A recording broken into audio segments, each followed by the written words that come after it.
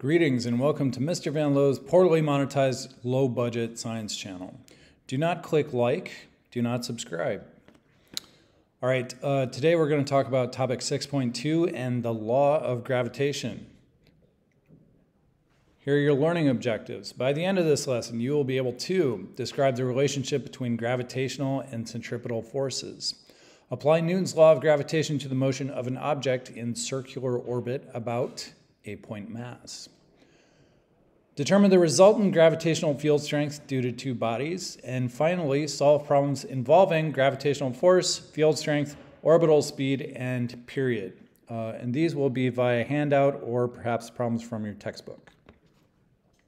Okay, so here we have two masses. We have a larger mass and a smaller mass.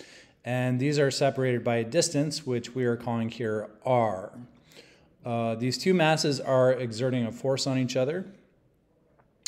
And in fact, all masses in the universe are attracted to each other. If you are standing next to someone right now, you are gravitationally attracted to them. And the larger their mass, the more gravitation. The magnitude of force will depend on three factors, one of which I've already hinted at. The first one is mass. So our attractive force is proportional to the mass of each object, meaning the larger the mass, the greater the gravitational force. Second, our attractive force is inversely proportional to the square of the radius between the centers of mass. So we have here what's called an inverse square law. Third, it's dependent on a coefficient called the gravitational constant, which we call g. Okay, so here's our formula then, putting those three factors together. Gravitational force is equal to g times the mass of our larger body times the mass of our smaller body divided by radius squared.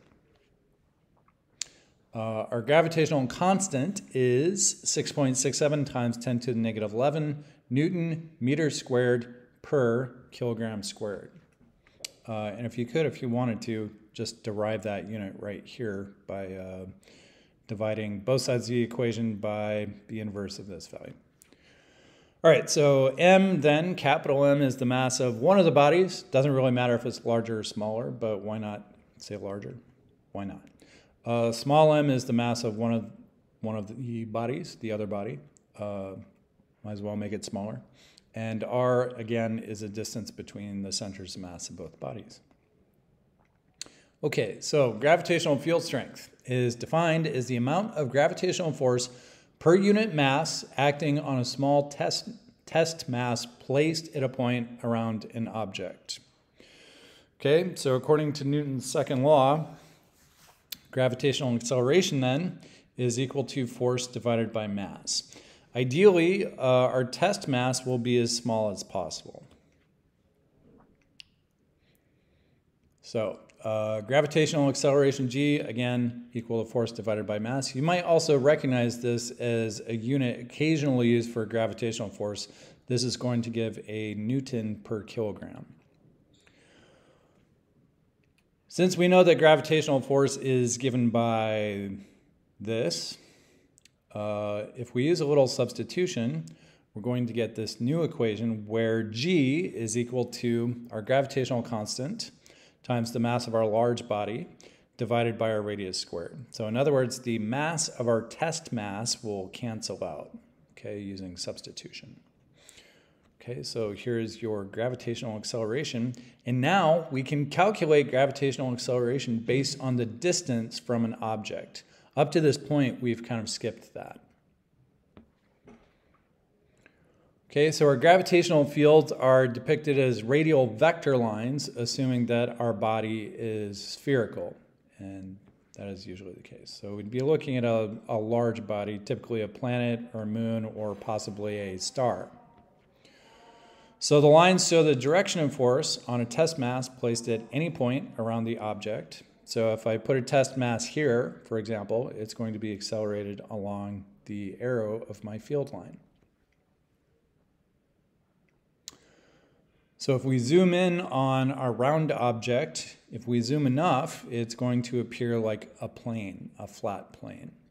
more or less. If we're on a planet, there may be a mountain or two in the way, but it'll be flat-ish. So our field lines are perpendicular then to the surface of our object, pointed toward the center. So if you follow the field line, you're going to go to the center of mass. In this case, it would be the center of the planet. Okay, we're going to take a quick look at orbital velocities now. And your task, if you want it, is to find a general equation for orbital velocity. So you could pause the video and just see what you can come up with. Should be fun, a good time. I'll hum the Jeopardy theme music. Dun, dun, dun. Okay, that's enough. Okay, I assume you have paused the video and you found your equation. So here it is. We need to start by equating gravitational and centripetal force. So we should be kind of used to this in IB physics at this point. It's a common physics skill and requirement to equate forces. So we start by equating gravitational and accelerational force. Gravitational and centripetal force, solve for velocity, and we'll note that the mass of the satellite cancels out. So here's step 1. And step 2, we solve this new equation for velocity. Step 3, or rather velocity squared, take the square root of both sides, and that's going to give us velocity is equal to the square root of the gravitational constant times the mass of the body about which we're orbiting, divided by the distance to that body. Okay, so next question, what is the relationship between orbital velocity and distance? We should recognize from this equation that velocity will be inversely proportional to the square root of radius. Okay, so as our distance increases, our velocity then is going to decrease, and it's going to decrease according to this proportionality.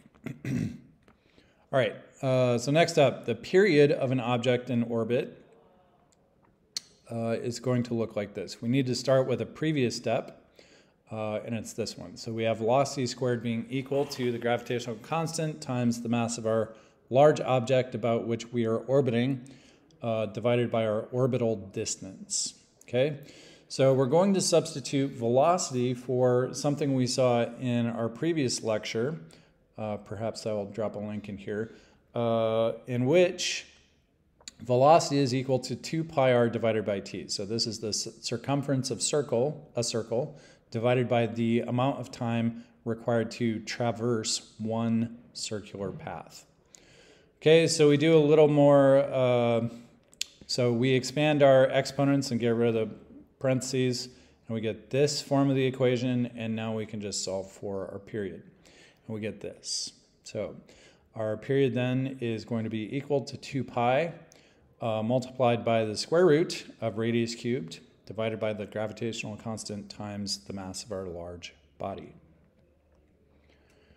Okay, so we can find the period if we know the velocity and we know the radius. Here's a little faster way to go about it.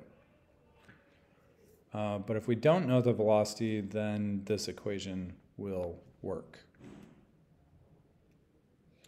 Okay, and that does it for our presentation. So just a recap of your learning objectives right here.